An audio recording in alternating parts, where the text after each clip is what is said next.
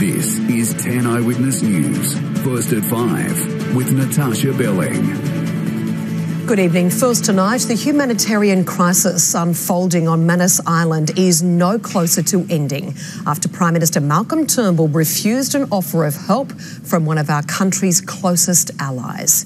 New Zealand's new leader, Jacinda Ardern, reissued an offer to resettle 150 people across the Tasman during a quick visit to Sydney today. Jonathan Lee has more. A warm arrival for two Prime Ministers meeting for the first time face to face.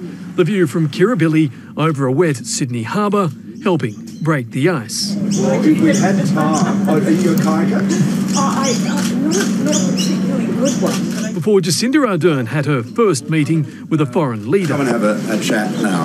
A 30-minute one-on-one behind closed doors. We've had a great meeting, a great discussion. But apparently no mention of the awkward comments by Foreign Minister Julie Bishop over allegations members of New Zealand's Labor sought to undermine the Turnbull government by helping out Barnaby Joyce as a dual citizen.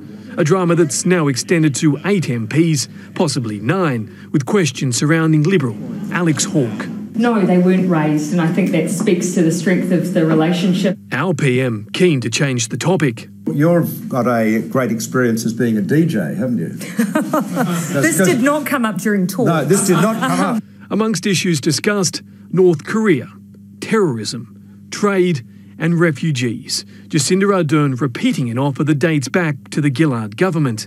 Yes, I did renew again New Zealand's offer to take 150 refugees from both from Manus and Nauru. Malcolm Turnbull's eyes saying it all.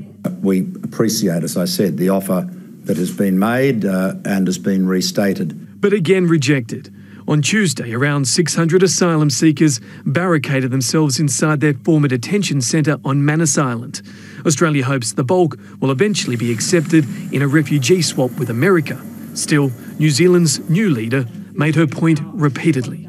And New Zealand holds an obligation generally to make sure that we maintain our obligations to the United Nations. Happy to stray into Australian politics. There is a human face to this situation, and of course we want to see resolution. It is so important that we bring them here and allow them to make a contribution, and our neighbours across the ditch are showing us up.